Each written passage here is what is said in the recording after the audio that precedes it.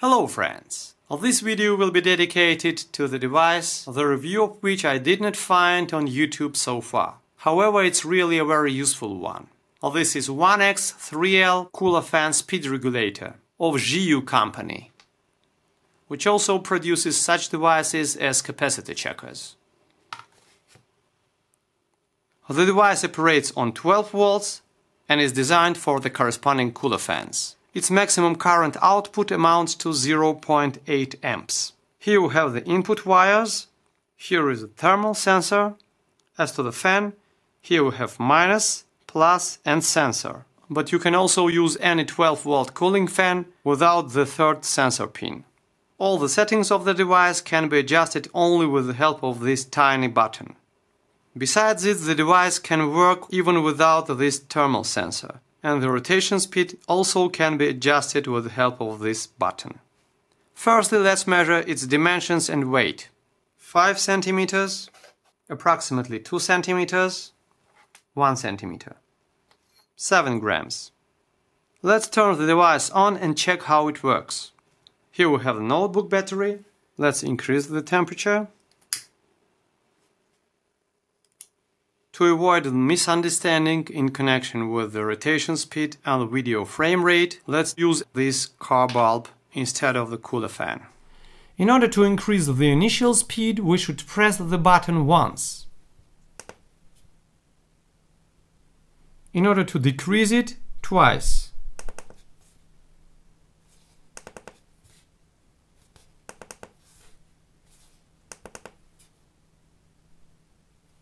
So the bulb is almost off. Let's increase the power.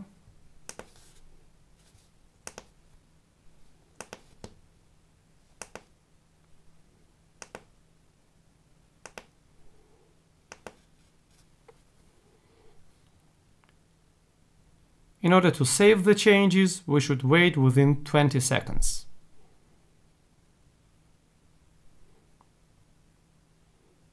And the light emitting diode will stop blinking. Let's check it. And the changes were saved. Let's check the device with the help of the lighter.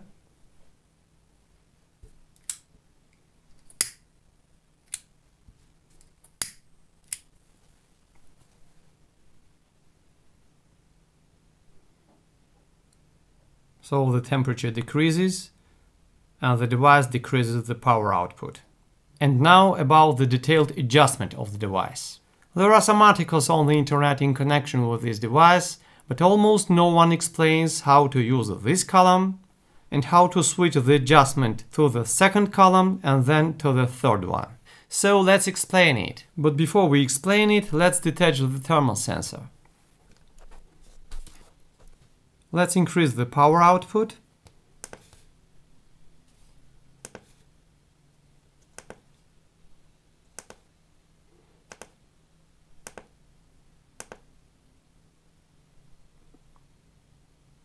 Or decrease it.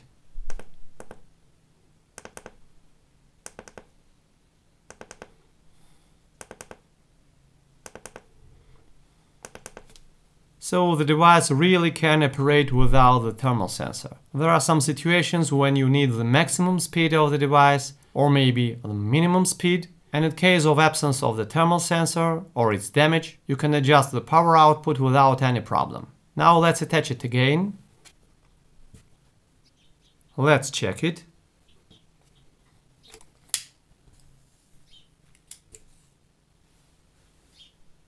It's okay. And let's speak about this table. The general operation means that the device is working and no one changes the settings. As to the second line, let's decrease the power output.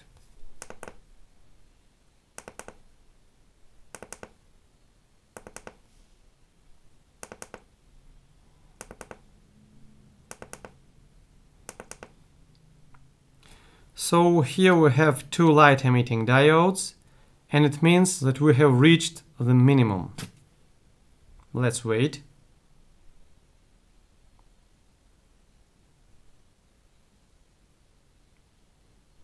So the minimum is set. We can turn the device off and on. And the minimum is reached and saved. As for the maximum,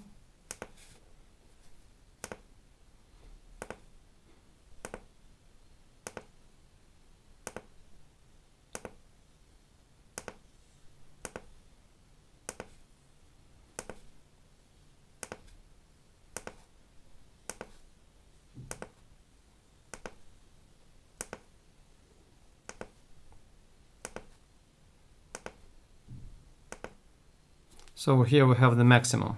As to these two lines, there is no need to adjust these lines or to achieve these results. Simply if we adjust the temperature and increase it, the third LED is blinking, and in case we decrease the temperature, the first one is blinking. Here we see decreasing and increasing. And we have the fast flashing of the second LED within 20 seconds, and the device saves the data in case of no other changes. And now as to the second and the third column. And what do they mean? Well, the second column represents the temperature at which we have the lowest RPM. RPM means rotations per minute. As to the third column, well, this is acceleration width. For example, let's pick over the fourth line.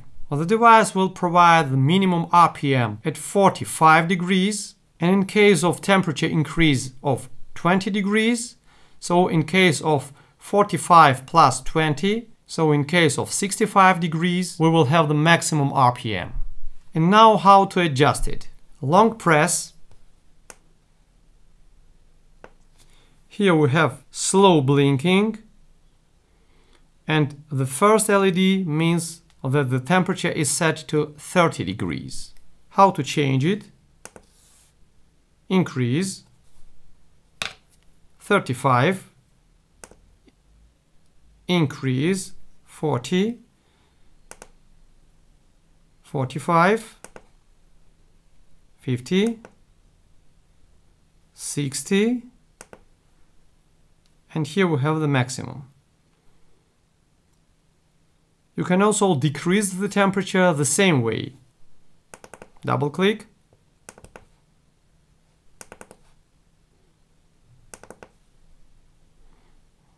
Let it be 45 degrees. Increase. 45 degrees.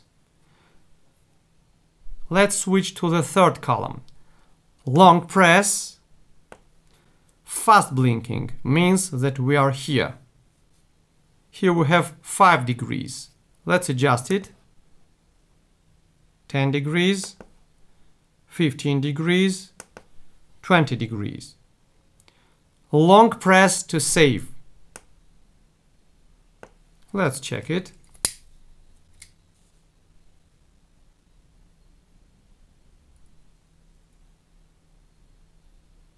The power output increased and decreased suddenly because the temperature is relatively high. Now let's decrease the power output.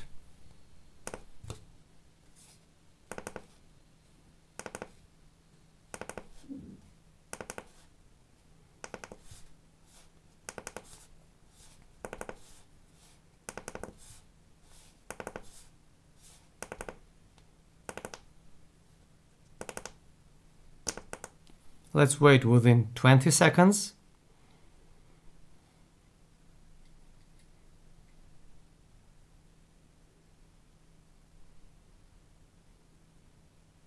So now we have the minimum power output and it's saved.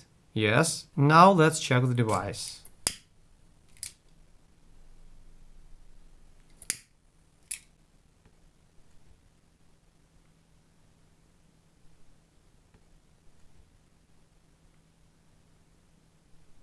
Once again.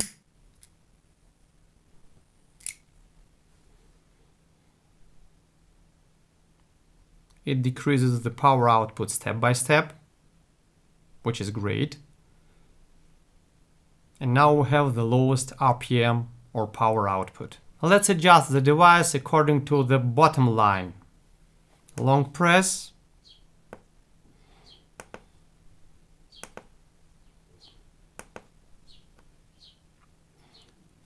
70 degrees, long press.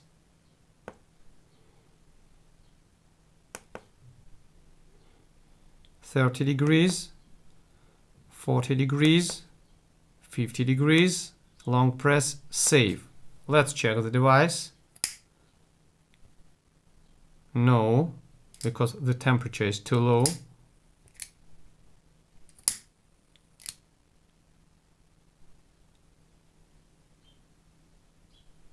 So the device is almost not sensitive.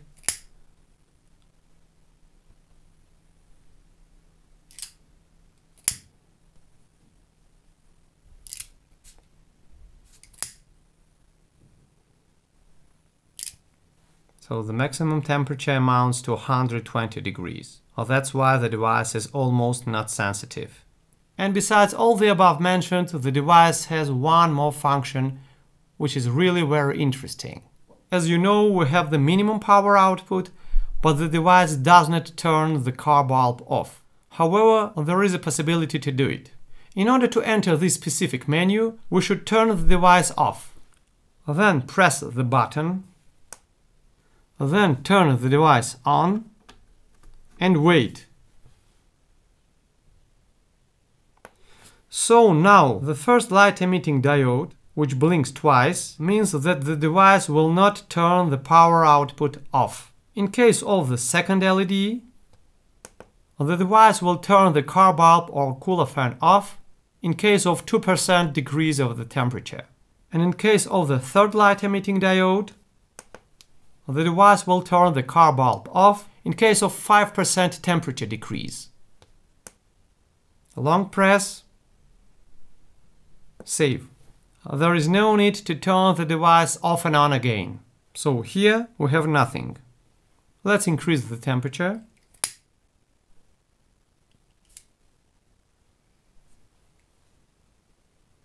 And the car bulb is off. Let's check this function in case of the conditions of the second line. Long press, decrease. We need the second LED. Yes, long press,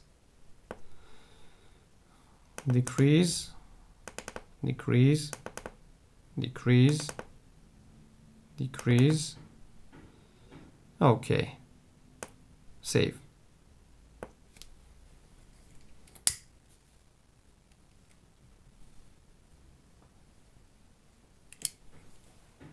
Now let's wait and see.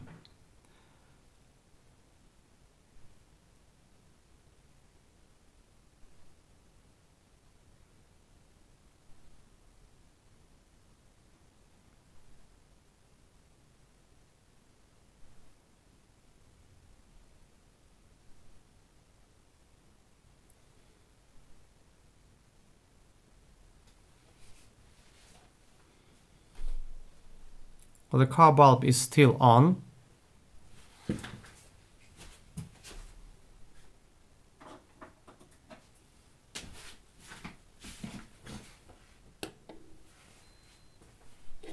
Once again.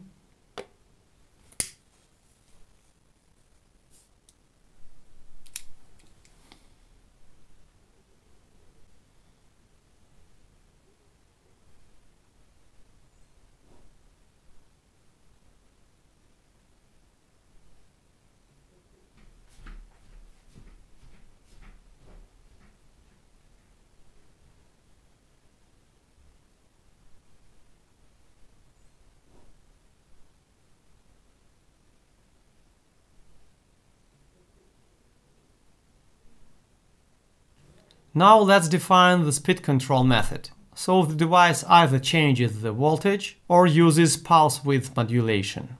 Let's see it with the help of the oscilloscope.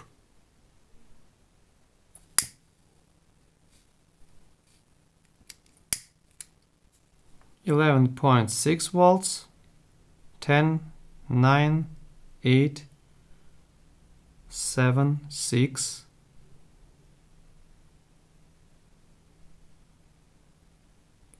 4, 4.2, 4.0,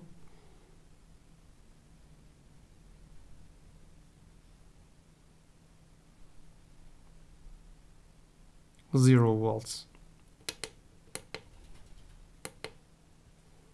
Once again.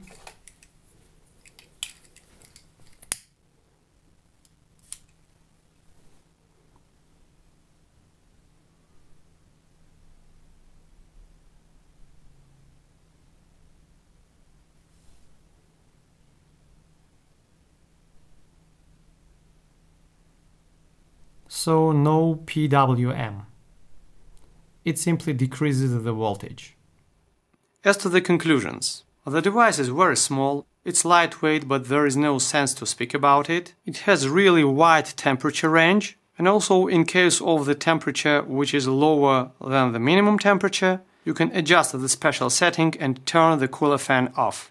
Besides it, the device has no relay and therefore it's absolutely silent. But the main advantage of this device is that it's very flexible. You can also use this device as the temperature regulator, but it will only turn the cooler fan on in case of the highest temperature and turn it off in case of the lowest temperature. But there is no possibility to decrease the power output gradually.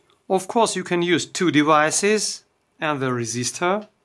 So the first device will turn the cooler fan on, but with the resistor in series, and this device subsequently will provide the short circuit of this resistor, and the cooler fan will rotate faster. But in these conditions you can compare the size of this device with these two ones, and take into consideration the price of these two devices, and also the power consumption of these two relays.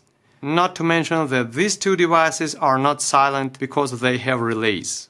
So the advantage of 1X3L is obvious. Hope this video was helpful for you. Thanks for watching. Wish you good luck.